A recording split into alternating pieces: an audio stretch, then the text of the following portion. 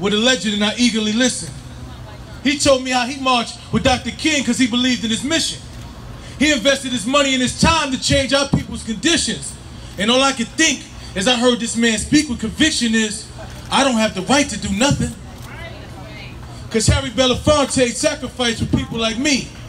So if he decided to do nothing, then where would I be? You see, if he was just content with his celebrity status, there wouldn't be a women's march or Black Lives Matter. So I don't have the right to do nothing. Because we stand on the shoulders of our elders. We got to continue their fight against this system that fails us.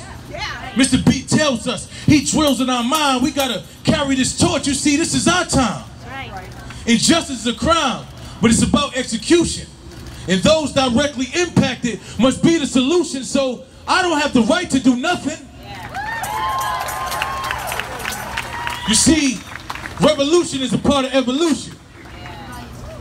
I said, revolution is a part of evolution. And our forefathers weren't given no restitution. They were given destitution and treatment that's inhumane. So if you ain't part of the solution, how the hell you gonna complain? So I don't have the right to do nothing.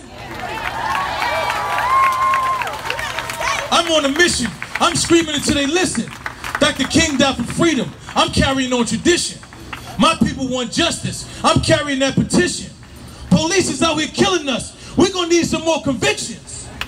Peaceful and passive are not the same thing. Know the difference. We are not supposed to lay down and die with no resistance, so I don't have the right to do nothing. I don't have the right not to fight for my life, because it is a gift from God. So with all of my might, I will protect my freedoms, my family, my home.